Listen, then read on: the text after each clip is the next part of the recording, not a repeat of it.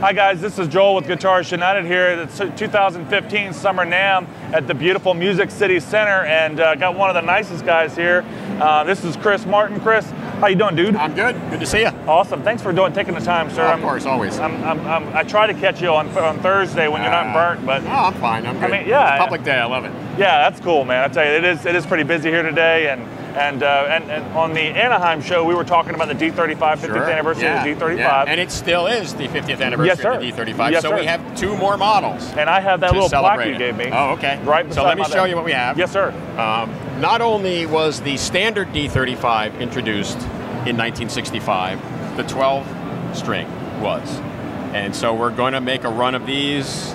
We made about 190 of them. So that's about how many we're going to try and make and sell. It's a little different than the original. It's a 12 fretter. Okay. Neck's a little more narrow, and it doesn't have the slotted headstock, which is kind of a pain when you want to change the strings. I bet. Oh, it is. This is a reproduction of the original 12-string D35. From 1965. Yeah. It's going to be gorgeous, I know. And one other one. Also an homage to a D35 with herringbone pearl inlay. And we're going to make 60 of these. And the reason we're going to make 60 of them is because I turned 60 3 days ago. Awesome. And because it was here at the show, someone said, Chris, aren't you going to take something special to the Summer NAMM show in Nashville to celebrate your birthday? So here it is. Oh, so cool. So that's my story. Awesome, love it.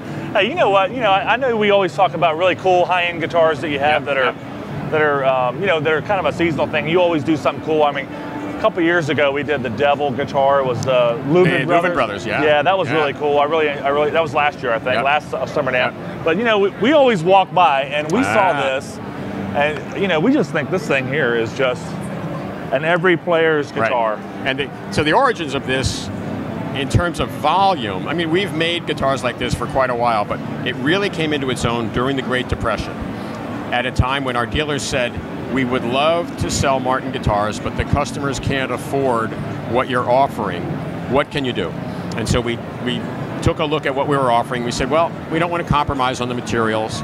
We don't want to compromise on the quality of the construction, but we can take off the ornamentation. And that's what we did. And out of that came this all mahogany guitar that even to this day continues to be a model, a series that's very popular in our line. Yeah, we love this series. The Aura system, the Aura Fishman. We're a huge fan of Fishman stuff. And I remember for a lot of folks, this is their first Nazareth Martin. Really? This gets them into a Nazareth-made Martin at a price point that they're not shaken, and then maybe later they'll buy an HD28. So. Yeah, they will too. Yeah. And we just love all your guitars, buddy. Great. Thank you so much. Thank you for saying Thanks so for proudly, stopping. sir. Yes, sir. Thank you. Cheers.